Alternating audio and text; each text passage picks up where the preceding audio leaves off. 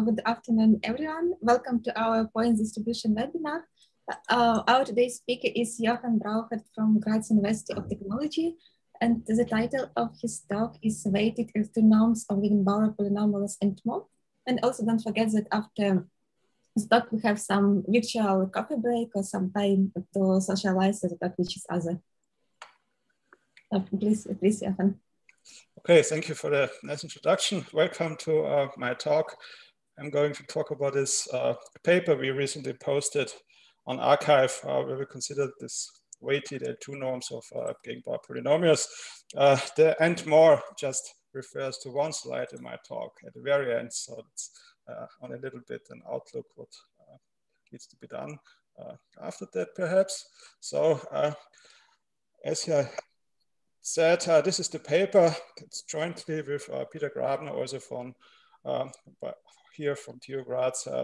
He says, sorry, he couldn't attend the talk, so he just came into my room shortly before I logged into here.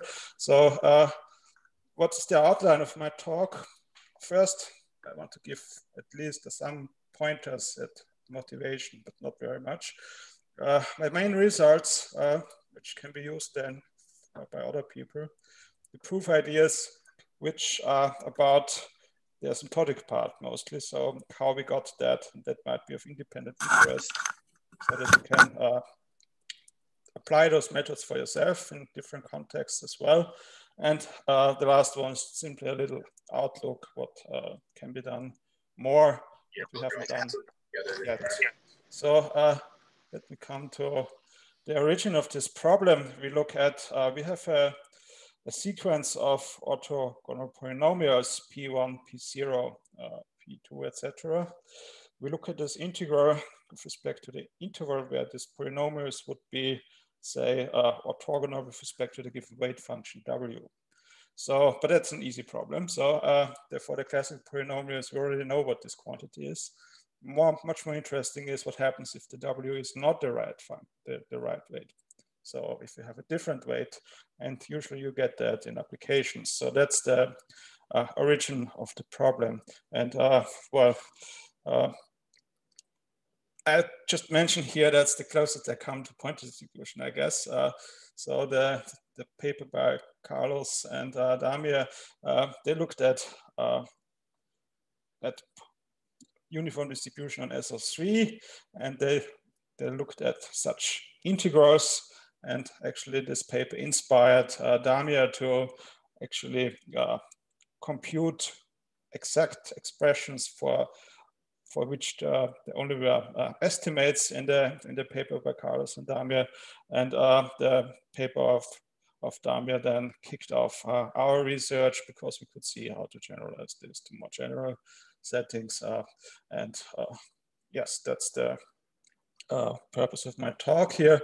And this problem also appears, so this integral of the square of a polynomial from a family of orthogonal polynomials with respect to some weight function is something which occurs a lot in physics problems when they look at, let's say, the momentum problems in classical quantum mechanics. Also for our community, those are the Ensembles papers, where you also have this kind of integrals. And so the main aim of my talk is to give you some results which you might be able to use to improve your results or even get better results by showing you how to compute those integrals.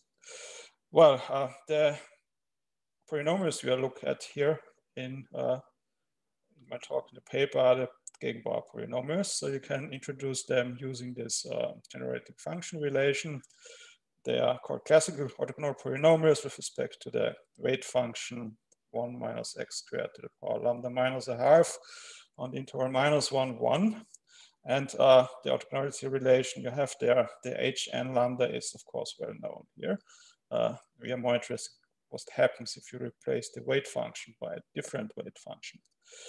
I also have to give you the standard normalization, because without that, my asymptotic results would not be understandable, because you would not know with respect to which standard normalization we consider that. And that's the classic, the usual one. So the function value at 1 should be the 2 lambda Pochhammer n divided by n factorial. Remember this expression, it will turn up as a normalization factor later on as well. We can give an asymptotic expansion of that very easily, simply by rewriting it as a ratio of gamma functions. And then we know how to deal with ratios of gamma functions. So actually we can write down the complete asymptotic expansion using what we know about the ratio of gamma functions. Here it's only the main part. Okay, so as I said, this formula is well known, so we can write it down, and we can give the asymptotic expansion. Here, the main term, the leading term is given. The interesting question is, of course, what if the weight function is of the wrong form? So this has not the right powers, it is of a different kind, because you don't have always a choice in the weight function. You would like to have a certain weight function to use also the orthogonality relation, but the application enforces or forces you to take a different weight function. And there are ways around that. So you can, for example, use some connecting formula. You rewrite your expressions in terms of the right orthogonal polynomials with respect to your weight function. However, this will introduce a new layer of complexity in your computations. So, I mean, if you do that, then you see, okay, instead of a simple sum, you have a double sum, or you have a multiple sum, you have to interchange those sums and resum stuff. And again, it's very tricky then to say something about asymptotic relations. So it's easier to get exact formulas, but they don't help you very much if you can't tell something about asymptotic relations, because in most cases we're interested, or I'm aware of, you want to have asymptotic relations. Okay, so what to do then? The setting of the paper and what I want to talk about here is the most general setting are the Jacobi weights. So we have 1 minus x to the power alpha, 1 plus x to the power beta. And we have the Gegenbauer polynomials as our target functions. The first observation is that since we take the square, it doesn't matter that the sign comes outside because of the symmetry relation. So the order of alpha and beta do not matter. And this is nice because we can fix an arbitrary order for our parameters, and we don't have to worry about cases which involve the other order.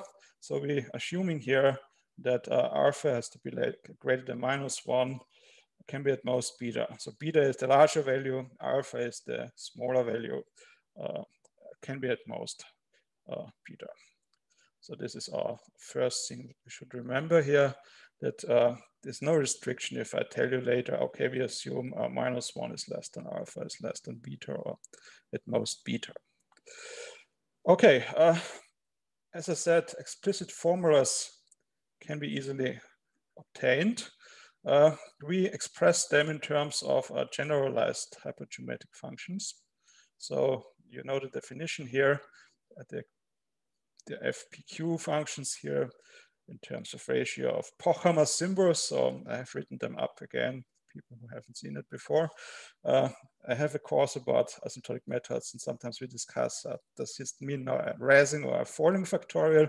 I am talking about rising factorials, but I write the n down as a subscript. So some people do it the other way. I mean here Pochhammer symbols, the n is written as a subscript, and these rising factorials, you can write them as a ratio of gamma functions if needed. Okay, what else is important here? Important is here that we not only use the hypergeometric function on the real line, which is the usual way how to deal with them, we also need them in the complex plane. And for that, we use the cut from 1 to infinity along the real axis. So that's a crucial part for the asymptotic analysis method. Okay, so once we have that, we can give here the explicit formula. So it's a very nice 5f4 function.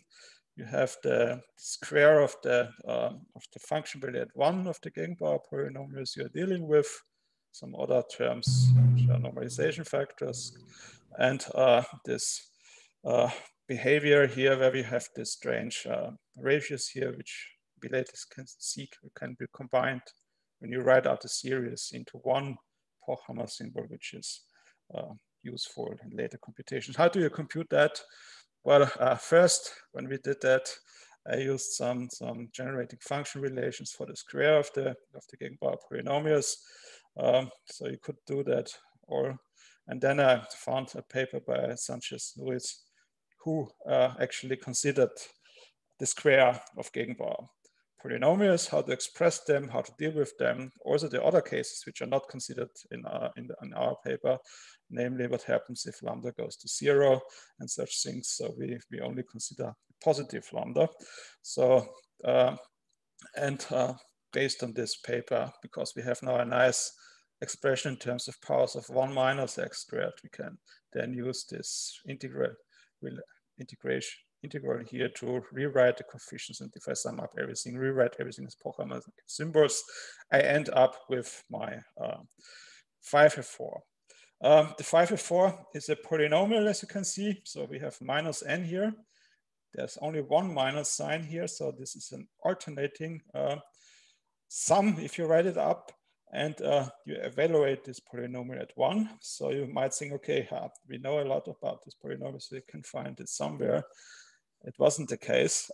So we had to come up with a different method to find out the asymptotic relations. It's 1 balanced, which means that if you sum up the parameters, the up parameters and the down parameters, the difference is precisely 1, which is for transformation helpful, but I couldn't find any useful transformation which would help me to rewrite this in a more convenient way. So we have here an exact formula in terms of a 5-4 hypergeometric function, and this is not yet useful for asymptotic analysis.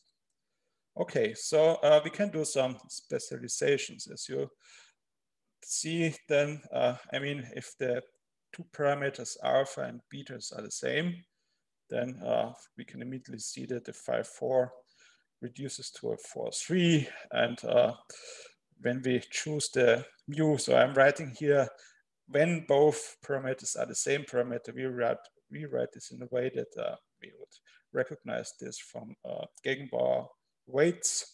So we have then a constant minus a half.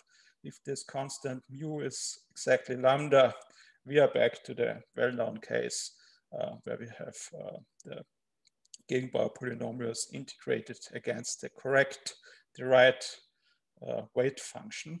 And the reduction gives you a 3-2 hypergeometric function, which can be computed using the Pfaff-Salschitz theorem. And after some rewriting, we end up with the expression I have given you before. So we have this 3-step process. We have alpha, beta different, and then we can consider alpha, beta is the same, but then we consider them as some mu minus a half to be more in the spirit of Gegenbauer weights. And if the mu becomes lambda, then we are back to the well-known case of the Gegenbauer polynomials multiplied against the right weight function. Okay, well, let's look at the explicit formula for the Gegenbauer weight, not for the right lambda, so for some different mu here. Then we have this formula resulting from what I've given you before. However, this is not the only way to derive such a formula. We could also have used those connecting coefficients. So we could have expressed our Gegenbauer polynomials I have here, Cn lambdas, the square of it in terms of the Gegenbauer polynomials with mu as a coefficient, so as an index. And then we would have a sum of such, a combination of such Gegenbauer polynomials. And if you use them, you end up with a second formula, which has now the advantage that the terms are positive. So we have an alternating series of sum here because of the minus here, but those terms here are all positive. The issue of mu being 0 is not an issue here because either this mu cancels with this Pochhammer symbol, or if this is not present, it has to cancel with what's up there. So we can say, okay, we can consider this in terms of a limit relation, mu goes to 0, etc. How you want to look at that. So we can extend this to the case mu is 0 as well. Just that you don't wonder why I divide by 0 here. Okay, I've tried to resum this as a hypergeometric function. It's a way more complicated hypergeometric function. So if you want to use an explicit formula, I guess you would want to use the first one, and not this one. But if you need positive terms in your expansion, then you might go for the second one. Then you would have positive terms in your expansion in your formula. You see also the notation I'm using here for a particular case of the Gegenbauer weight here. So we, instead of in and this configuration of parameters, we use a jn of lambda mu. So whenever you see something like this here, we are in the Gegenbauer weight setting. If you see something like this here, we are in the more general Jacobi weight setting. Okay, this is the special case for Gegenbauer weights. A remark, you see already here in the second formula, this expression here, if this becomes a negative integer, then of course at some point this will produce zeros, which means that this is not a sum going up to n over 2. If n is sufficiently large, it will end after k terms, so k plus 1 if you count the 0th term as well. So you can use this expression here already to derive an asymptotic relation for the Gegenbauer weight if lambda minus mu is a negative integer. So this is the case I'm looking here at. So we have mu minus lambda is some k natural number, so it's a positive integer. 0 doesn't make sense because we already know how to deal with that. So then we have this expression here, which is a finite sum, does not depend, the number of terms does not depend on n, so which means we can use this for constructing an asymptotic relation simply by replacing all the crucial parts here, the ratio of gamma function by the asymptotic relation. Here we have again a ratio of gamma function. Here we have something which we can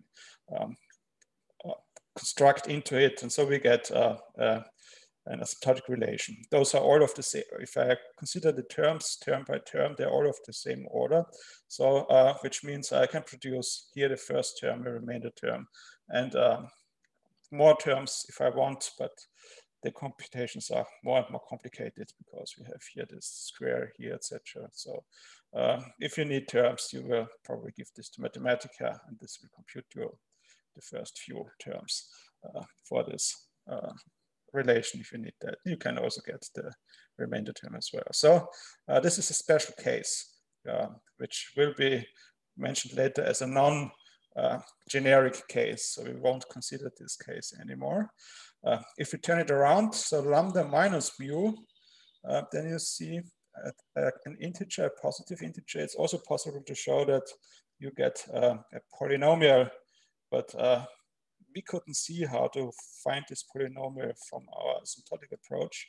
So we had to make a detour first, finding a appropriate ODE, solving that, seeing that this is a polynomial you get, and then we could identify the coefficients by using the asymptotic approach. So that's a detour for, but this is the other case. So if mu minus lambda is an integer, positive or negative or 0, then we know how to deal with the Gegenbauer case. In a direct way, if it's not a case, then we are in closer to the generic setting, but we have to be careful. Also, there are special settings between the parameters which give a finer case by case distinguation. Okay, so let's come to the connecting formulas, which are also interesting. So how can I express the basic generic setting alpha beta in terms of order? Formulas here. So those are the Gegenbauer setting here is the Jacobi setting. You can see if you put in here an integer written as 2m plus an iter, is 0 or 1, and m is an integer, then you can write this as a sum with m terms, but in terms of the quantities with respect to the Gegenbauer weight, for which you can write down the expansions more easily than for the general case. But you can reduce now, you know now how to deal with if beta minus alpha is an integer. So this is a connecting formula. We have also a more complicated connecting formula where we have alpha and beta here, and we change lambda to a row. But what you end up with is a sum with n terms. So you can write down an explicit expression with respect to a different constant here, but this is not very useful in asymptotic considerations, because you have to deal with a sum of n terms, and n is the asymptotic variable, so it's not very useful in this context. But you have connecting formulas, and we use for this connecting formulas the paper by that I have given here you as a reference by those two Spanish people.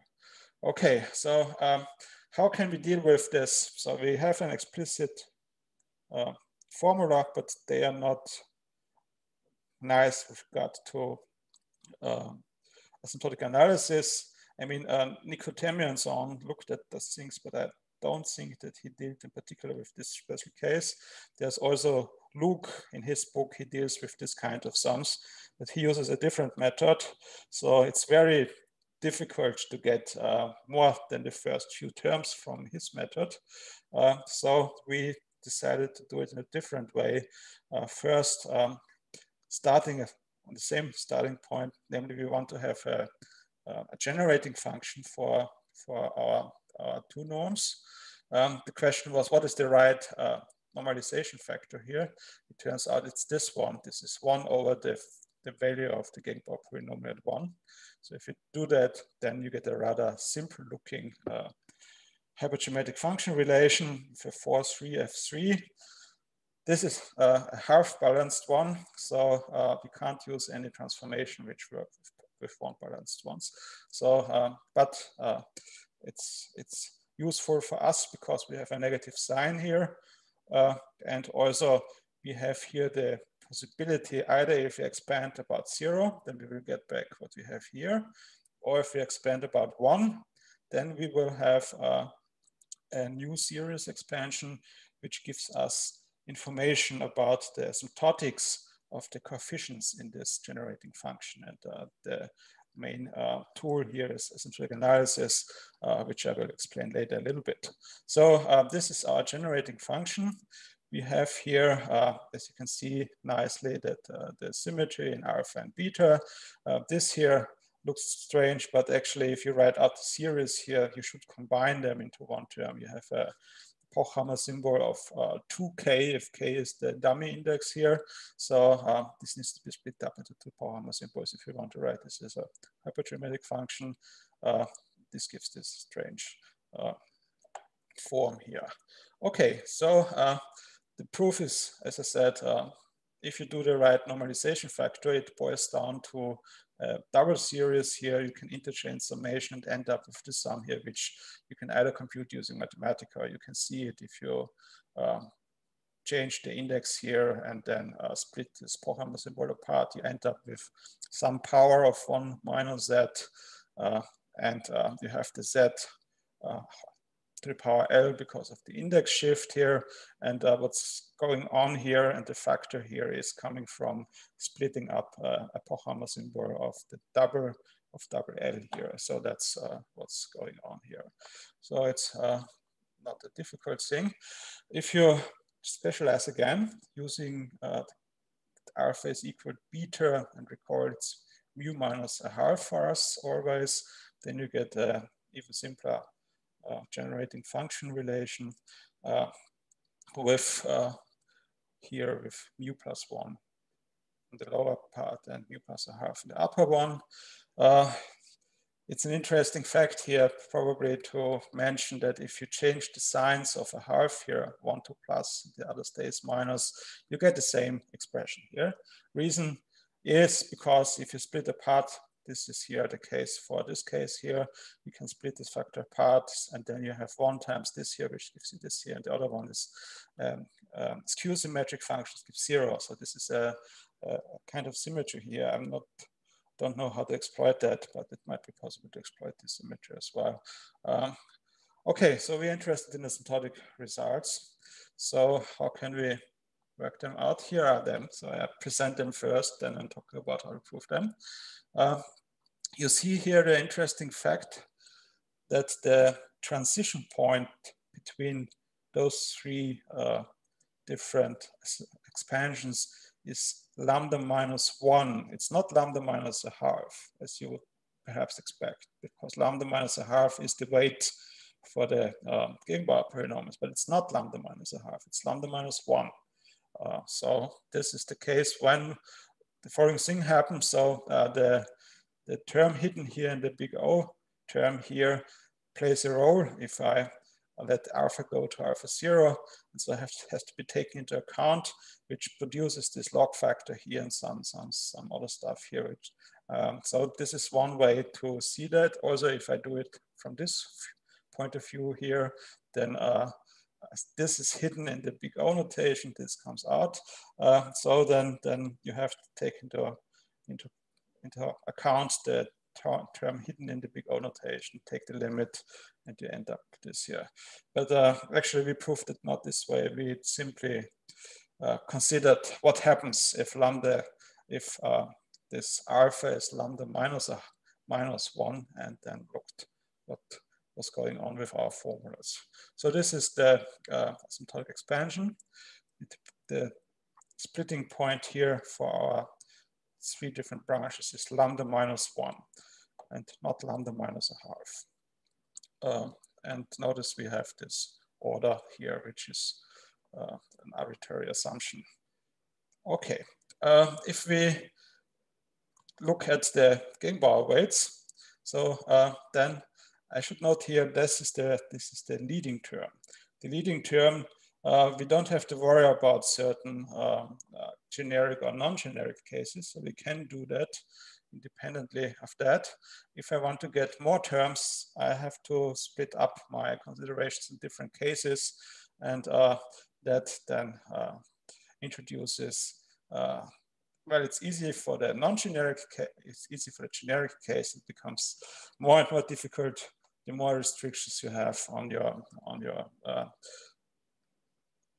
configuration. So how those alpha, beta, and lambda are interrelated with each other.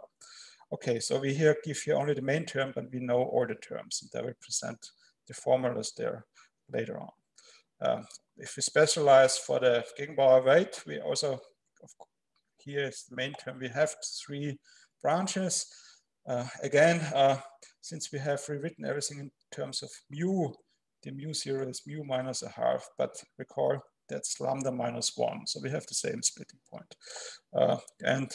Again, if we can take the limits, either coming from this case here, we have to take into account what's hidden in the big O term, which produces a log term, and here the d gamma function, which is the logarithmic derivative of the gamma function, and a remainder term which has a log n in next to the power here as well.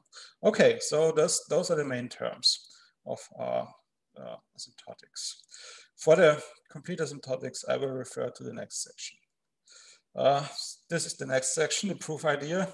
What are the methods we use? We use singularity analysis. So we have a generating function, and this paper explains how to then extract information about the asymptotic nature of the coefficients in the generating function coming from the behavior of the generating function at a particular point at 1 in our case. So we have set up our stage for that. We have the generating function. It has all the properties needed for application of this framework. And you can find this paper. I have given you a link as well. That's the link to the journal. I think people have also that on their websites, etc. So you can find the paper there. The result here, that's just the first introductory result in the paper as well.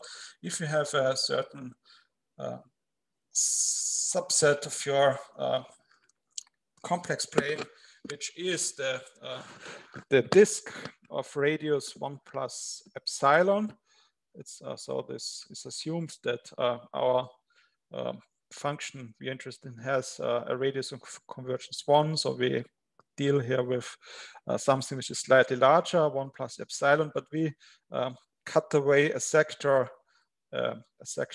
which has this vertex 1 and is open up to the left, to the right. So if this part is removed from the disk, you can draw that yourself. So it's an exercise for people from our functional analysis course to do that. Anyway, if you know that you have a function f of z which has a singularity only at 1, you have this action for some epsilon larger than 0 and some phi larger than pi over 2.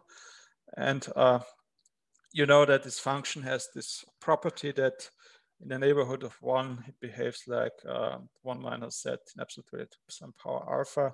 Then the coefficients in your generating function have this order. So this is a first glimpse how they will behave. But of course, you want to know more. You also want to know terms in the asymptotic expansion. And the paper also gives you a way how to extract them from the generating function. This is the easiest case somehow. So you have your function, your generating function. You can express this in terms of the first k terms, so k plus 1 terms. We start here from index 0. You have a remainder which behaves like this way. The exponents are ordered in rising order here, so but not strictly less than beta. Then you can translate this immediately into an asymptotic expansion for the coefficients, simply by keeping the coefficients ak here and replace this here by a binomial here of the form n minus alpha k minus 1 over n. So you have to be careful how you write here the sign here. It's not the same sign as in the paper. So we have to change then their result. So this can be dangerous if you don't pay attention. Okay, so this polynomials can be, of course, expanded. It's a matter of taste if you write polynomials here, the binomials here, no, binomials here, or you combine them, do those two into a Pochhammer symbol, and you can write those in Pochhammer symbols. So that depends on taste or what you want to do. We of course know how to expand them, and this is the leading term behavior. So this simple form of my function f here, the generating function with such powers, immediately translates here. We have, of course, more complicated ones, as you can see in a moment. So, but this is a nice way to extract the asymptotic expansion of your coefficients from the generating function. And okay, so we start in the Jacobi weight case with our f43 function here. There's a way to rewrite this as a path integral, as a Millen-Barnes integral, as those are called here. So you translate here everything that's above here becomes gamma functions here of your integration variable plus lambda here. We have a second one, so we have here a square here, we have alpha and beta here, and this here comes from the formula for the William-Barnes transformation, and then you have also this parameter translates directly, and this here is translated here by combining them into one gamma function, which introduces this factor 16 here instead of 4 here. So this is the explanation why you get something different here. The minus sign goes away here. And this is the appropriate way to write our generating function, because now we can either move the path of integration to the right, then we will turn up with this here, or to the left, which will give us the form we want to have to for our generating function, so that we can see what's happening at the point 1. Okay, so for the path, we have to assume that all the poles, which are here in the blue part, are to the left of the path of integration, and the poles coming from this here are to the right, which is usually, when you write this way, you move along the imaginary axis. You have to dent the curve or the path of integration when you cross over the real axis, because you would otherwise run through the first pole of this here. And the dent is to the left, so that we have here the right form of the path. It can be shown then when we move the contour to the left over the poles, one after the other, we get, of course, the residuals if we do that, plus an integral of this form, but for a different path. And you can estimate this integral, it gives you the right form. So we have something we can use for our asymptotic analysis. So the task is move your contour to the left, collect all the residual, and then work with the sum of all the residuals.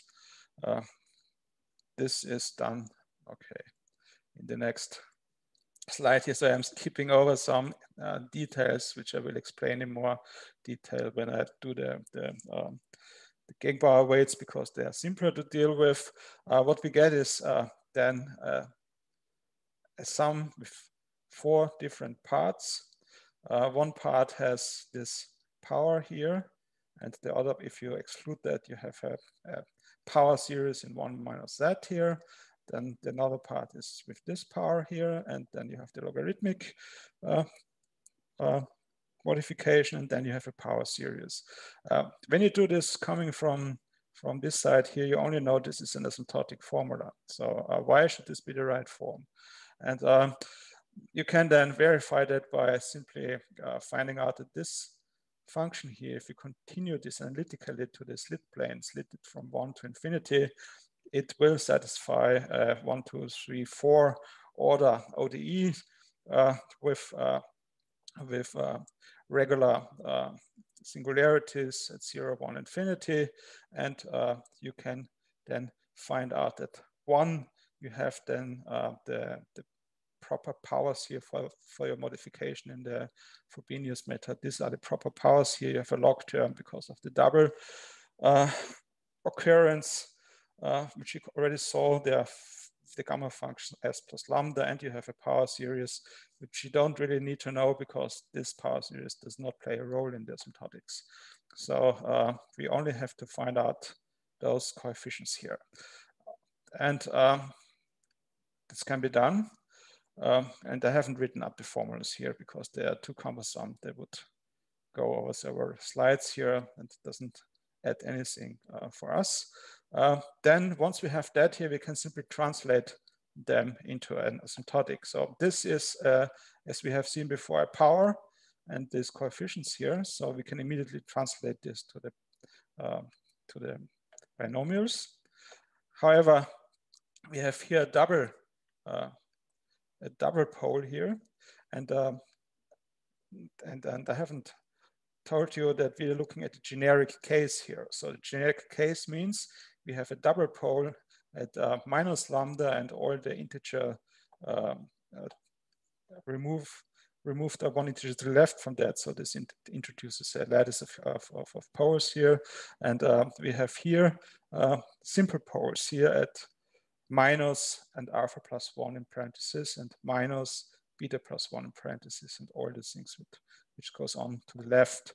So double pole and simple poles, this is the generic case. And you can come up with reasons why this cannot always be the case, because there's an opportunity here that something that a pole from here can cancel, either a pole from here or here or here, or something can go on here. So those are the non-generic cases, which are special cases, and we consider separately to not clutter our approach here. So in the generic case here, we have this nice structure here, and we can translate this into binomials here. And then for the double pole here, we have to look up what the paper by Flageolet what to do with such situations. And the right translation is a factor of this form here.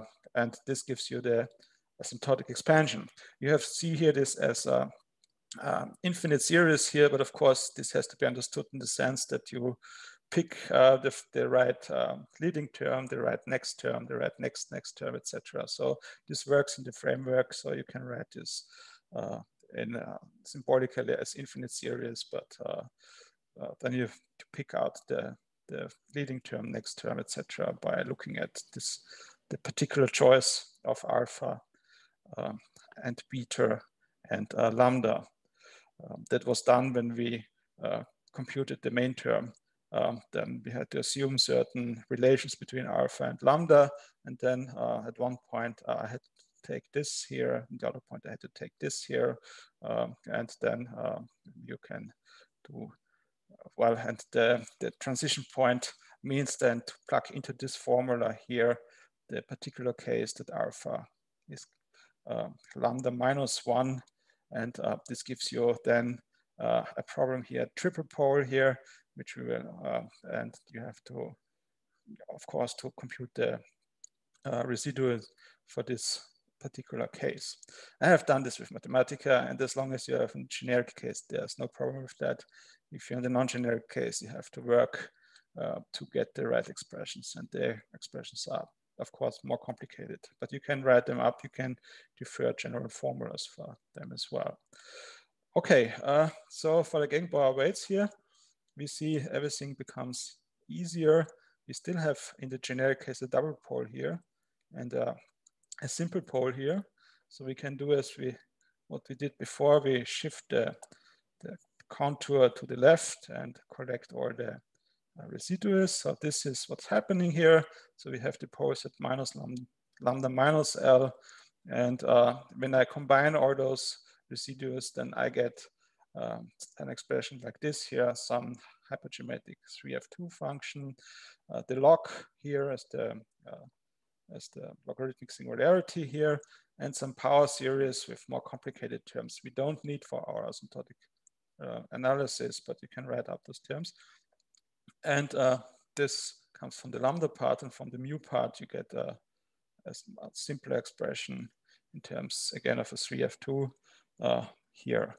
Of course, this is not yet written in the form of a series of 1 minus z, so you still have to invest work here, but it's not difficult to rewrite that in this way to get the power series in 1 minus z, either multiplied by this logarithmic here. For this part here, you have to reformulate this here, and here you have a power series of 1 minus z multiplied with the right powers. Okay, so this also gives you now an expansion here in 1 minus z with a logarithmic singularity with this here and the power series, which you can also justify by looking at now we have 1, 2, 3, we have a ODE of order 3 here, and you can find that you have to take this modification, and a power series for your Frobenius ansatz to get the generating function relation, and we can translate this again immediately into the asymptotic form for the coefficients in the generating function. by introducing those binomials, and because we have a double pole by this expression for the double pole term. You notice this term here, this pops up because in our generating function, this was actually on the other side, which was the normalization factor we looked at to sum up those terms here. So this is now written on the right-hand side. Okay, so I told you we had this special case when mu was lambda minus a half. So if I plug this into my formula here, we have here triple power. And then, well, this will not cancel. Here we might have cancellation. If we have integers here, then you will see that this can happen something, but we will assume here for the derivation of the main, of the leading term, this doesn't matter. For more terms, you have to make a case by case study, either for a triple or for a double one when one of the poles goes away. And I use Mathematica to compute that. After longer computation, you get an expression of this form here. And this is the remainder integral, so you can see it. And one can show this is of 1 minus z squared log 1 minus z squared again. You need that if you want to look into the paper by Flageolet to actually find out what is the remainder term so that you have everything right. Then this here is still not given in the right form here. We need an expansion in terms of 1 minus z, so you have to rewrite that again. And if you do that, you end up with this here. And this is the generating function. You can translate this into the right asymptotic form again, which I have shown you the first term of at the main theorem. I'm not doing here the translation. You have here a square of a logarithm, so you have to look even deeper into the paper about singularity analysis to find out what you have to do in your translation. So that's the case here.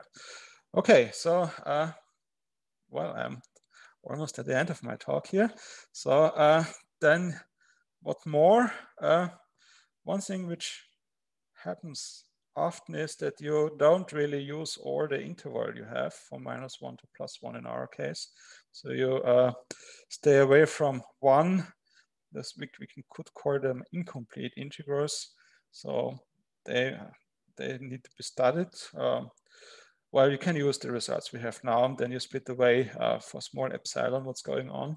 But of course, you introduce a new level of complexity by a new parameter, a new function actually, which can depend on n, so this epsilon. Then it depends on how this epsilon of n relates to the parameter, etc., to find out if terms are cancelled, if you introduce new terms, if you introduce a different scale in your asymptotics. So that's something I have on my to-do list to look a little bit into. The other one is to replace the Gegenbauer polynomials by Jacobi polynomials. I have done that, and I ended up with an exact formula, which is a generalization of hypergeometric functions, but for 2 variables. So I don't know enough yet to deal with them. So they are more tricky to deal with. And of course, the case with your Jacobi polynomials would be more interesting because they turn up more often, or even more often than with Gegenbauer polynomials. And of course, order weight functions, because you don't always have those nice Jacobi weight functions. You have probably functions coming from a probability density function, which might also make it interesting to not look up the full interval, because you could have singular weight functions so that you stay away from the singularity, etc. So this is also something on a to-do list which can be done for future research. And well, one of my motivations to come to that was that I am still trying to find out something about the sum of distances of Fibonacci lattice points on the sphere. And you have to deal there with integrals of associated Jacobi polynomials, particularly also about absolute values, etc. So, as long as we cannot deal with them, I'm kind of stuck in this problem to show that they have this nice property one would expect from almost optimal integration points for integration on the sphere up to some log factor, power of log factor. That was the and more, and that's probably the point here where I should stop with my talk. So thank you very much for listening. Are there any questions? Thank you very much for a nice talk. Please questions.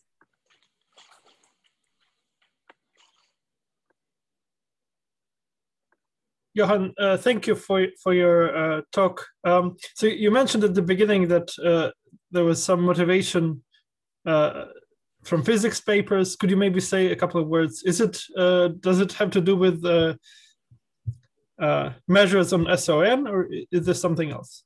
Well, they have the problem of momentum computations for different problems, and so the momentum of I don't know. I have seen recently a paper about the hydrogen atom. And they wanted to compute momentums for that, and they end up with such integrals. So that's I think most of the cases is you have to compute some integral, you compute some expectation values, variance, etc. The weight function is given from your distribution, but you have now an expansion in terms of spherical harmonics, etc., or whatever you can come up with, and then those collide. And the standard way is, of course, to get around it to rewrite your expansion using those connecting formulas. But if you can do it more directly, it's more interesting. And there are a lot of papers about how to do it more directly. So how you can deal with those integrals in a direct way instead of rewriting them as expansions of more suitable polynomials. So those are coming from I mean, we have mentioned a couple of papers in the bibliography of our paper, but if you Google for that, you find a lot of physics papers that deal with that problem. So it's probably the main driving point coming from there. But also, I would think that people from statistics or probability theory will also have to deal a lot with this kind of integrals. And of course, our community, so with the ensembles, so they also have this problem.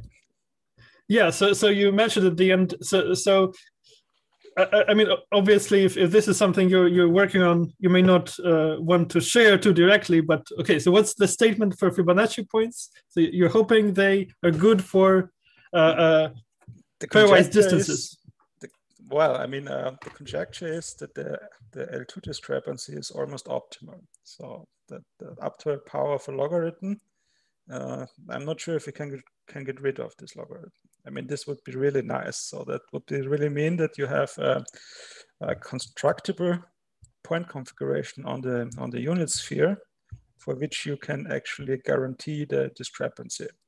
I mean, if you take the points which are such that they maximize the sum of distances, then you know they have the optimal L2 discrepancy.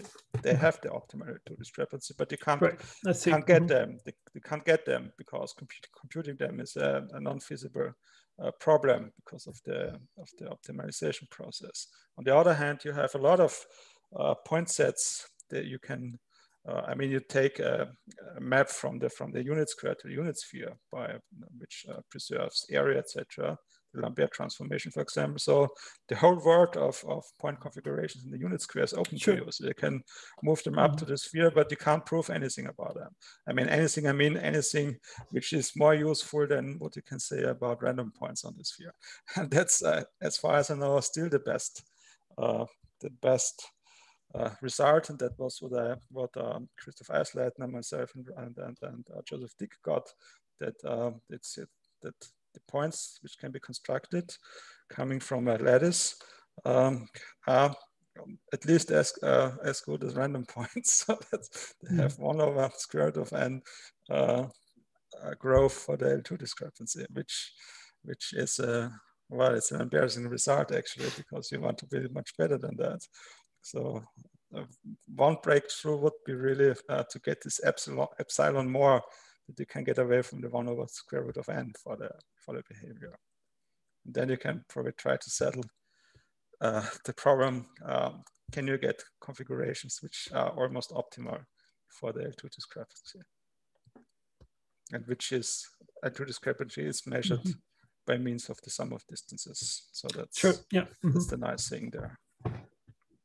And they will also give you good point sets for integration, because if you want to integrate on a Sobolev space with index 3 halves, then you can write your Sobolev norm in a way that you end up with the sum of distances again as the reproducing kernel. So the distance is the reproducing kernel, and this immediately gives you the connection why this sum of distance is such a central thing for not only for energy considerations, but also for numerical integration, but also for the discrepancy consideration, in particular for constructed point sets on the sphere.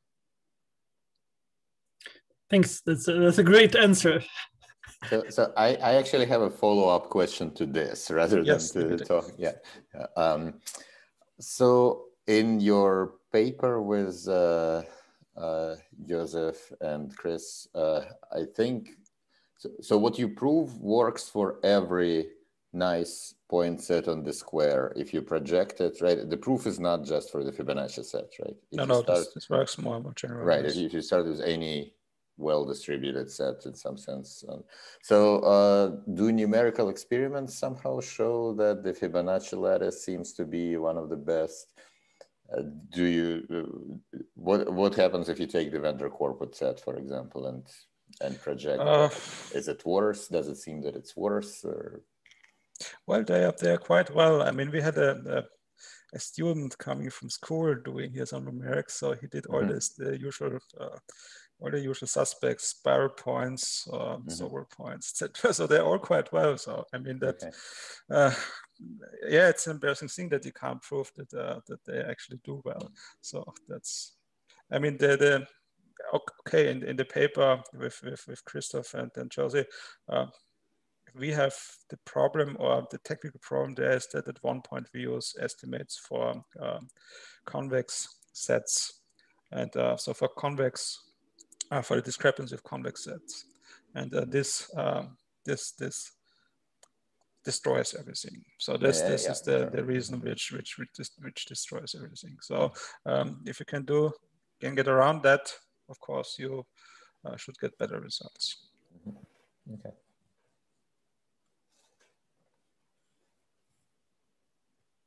Some other questions?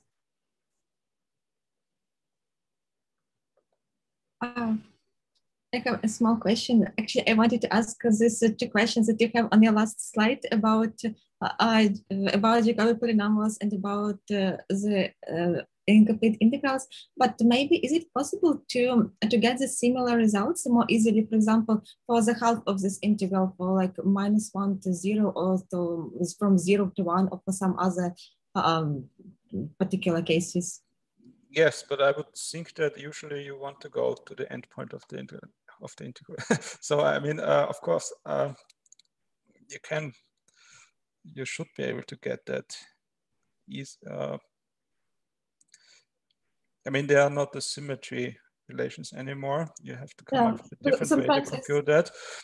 But yes, I mean, the reason why 1 minus epsilon is interesting for me is that there are some, for example, point sets you plug in and you don't use the full interval because the points are apart from each other. So you don't have one as an input in your integral. So you have the smallest possible distance, so which corresponds then to a certain value in your integral. So you only want to go to this value and use then the geometric properties of the separation of points to enter into your integral as a contribution to the upper bound, and this would give you this incomplete integral.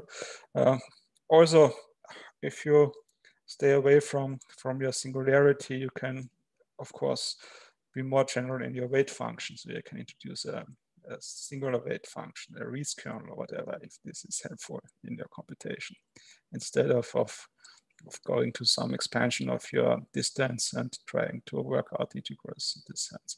So yeah, if there's an application when you only want to go to 0, yes, why not? Yeah.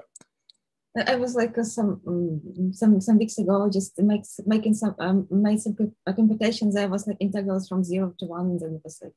Okay, yeah, it could be. I'm not aware of applications for that, but if you can do that, but you have to do different formulas than what we had here. So I mean, but that should be possible to do it. Thank you. And some other questions? Tanya, there is a comment in the chat about this. Oh yeah, I see now. Yeah, I don't know where I put my. So Damir says he actually considered the integral 0 to 1 in his paper. Mm-hmm. Okay. So we generalized it -1, 1, -1. Yes, I mean I also looked into Carlos and Damir's paper, and they have these inequalities there for the integral from -1 to 1, I think. And of course, if that's what we have done, you can write down the explicit expression as well as the asymptotic relations for that. I'm not sure if this helps in the determination of the asymptotics what they have. So, but such things can now be dealt with what we have.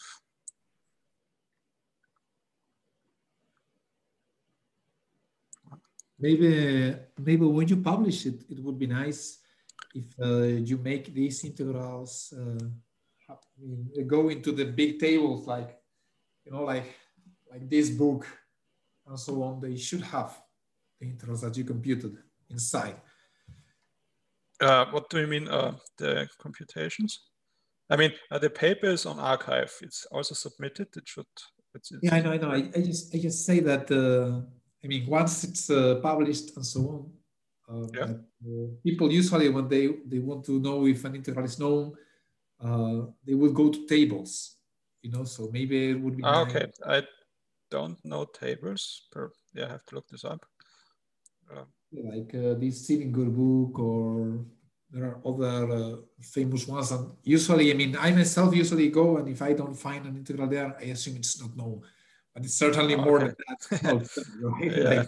like I have Brodnikov et al. On my table. So then I look into them, and if the integral is there, then I know then I can work with them. Yeah, you should ask the next editions to include your integrals.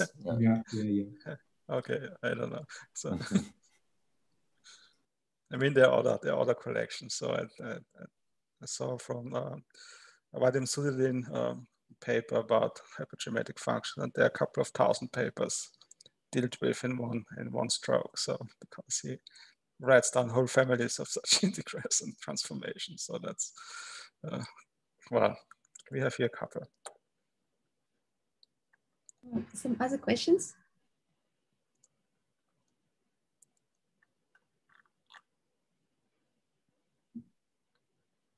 Okay, maybe when this was the case, maybe we can stop recording and maybe somebody else will ask questions later.